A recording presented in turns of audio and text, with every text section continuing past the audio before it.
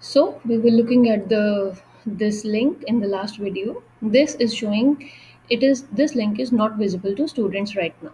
So this is useful when you want to schedule a meeting, but you do not want your students to let it know about let it know about it right now, so that you can prepare, or you want to collect some material, so you can share it later with your students. So that again can be done via visiting the settings tab and checking this button visible to students. Now if I click on this button and I save these options, now you can see this link is visible to everyone. Now whenever any student logs into their class and they come into uh, their classroom, and they will see this link available in their classwork or stream as an announcement meet link. This will be available in their streams. All right, now you can also share this link via adding some announcement here, like you want to share something with your class and you can add this link. Just add this, copy this link, and you can add this link. Let's say I copy this link, copy link address, and I can add this link here. All right, add link. The link has been added and I can post it here with the timings and everything details, and I can post it as an announcement. You can also include it in your classwork.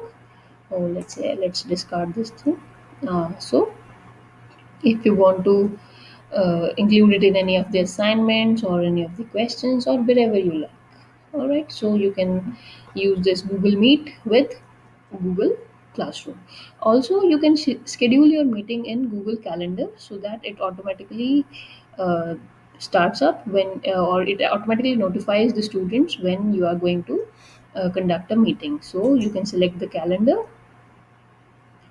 and here you can set up a Google meeting for everyone to know. So here is the create button.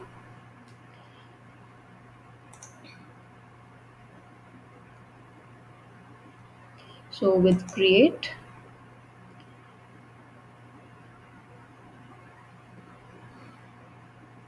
alright, so here you can see add title. You can add a title to your meeting like class 1 or first class. This is your, and add Google Meet video conferencing option here. You want to join with Google Meet, and you can save this and you can put up the timings and dates, and you want to add in special guests, so the special guests would be invited from here. And you can share this link with up to so many participants, and they will join with Google Meet. All right, and you can save this thing and the event will be added to your calendar. All right, so you can see here the class 1 3 to 4 a.m. There is a meeting, join with Google Meet. If I want to join with Google Meet, I will click on this and everyone can join, and I will share this link with rest of the people. All right, copy conference link to clipboard. I can copy this link and share it with my students. So you can schedule it from the calendar as well. So that's it about Google Classroom and Google Meet. So you can use Google Meet in your classroom for better and enriching learning experience. In the next videos, we will learn about some more add-on features of that can be integrated in Google Meet and make it a very nice tool for communicating with your students. All right.